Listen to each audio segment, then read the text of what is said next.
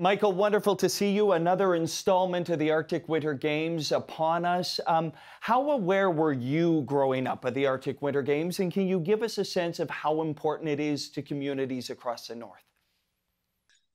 Yeah, I would say very aware. It's a big event for young athletes in the Northwest Territories and obviously across the circumpolar region. It's one of the main events. It's every 2 years. Kids really look forward to it as a highlight, I think, of something as a sport achievement, but also as an event to sort of tick off their life experiences or their sport experiences for sure. Michael, you competed in 4 Arctic Winter Games. What level of pride did it bring you to compete at the Games? I grew up in a club where the Arctic Winter Games was held in high regard. And so as a younger skater, I was looking forward to when I was age eligible to compete at the Arctic Winter Games. And then, being able to represent my territory for the first time, that was the first opportunity I had to do that. And yeah, there's a lot of pride that goes into that. And it's an international event as well, which was a first for me.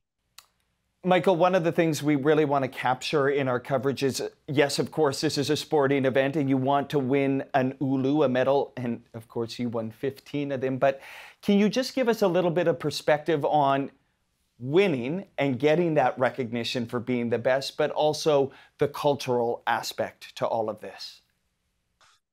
Well, that's actually one of the coolest things about the Arctic Winter Games is that mixing between, the sport program that you'd see in, say, the Winter Olympics and some of these traditional sports that, were part of Dene culture, were part of Inuit culture, part of the circumpolar culture. All of the Dene Games and the Arctic sports are adaptations of whether it's movements or games that were played traditionally to train or practice for hunting cultures, as ways of sort of carrying on those traditions and passing on the different techniques to younger individuals.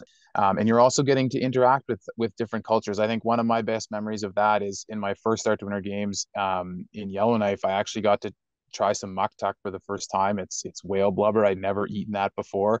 Getting the opportunity to do that and see those types of things is one of the highlights of the games. You talked about tasting the whale blubber. I'm sure it tastes as real today as it was when you were eating it. But is there a moment, Michael, over your 4 games that really sort of sticks out in your mind, that really symbolizes and captures what these games are all about? I think one of the things that sticks out to me the most is actually the trading of uniforms. So I know that happens at different levels, at different types of games, but it's something that really, really happens a lot at the Arctic Winter Games. Um, and it allows that mixing. So often in the closing ceremonies, you're going to see lots of people out on the floor in the arena or wherever the ceremonies are being held, trying to get a different jacket, trying to get a different pair of pants, trying to get a pin or a fleece or whatever it is, right?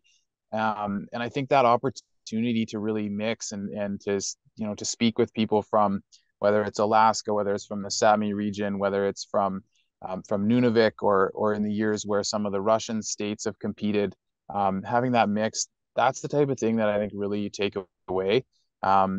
And something that I really remember the most. I have some fond memories of trading for a Greenland toque that I really wanted, and the Greenland often has some of the nicest stuff. They've had sealskin mitts and jackets before, so look for them, I guess.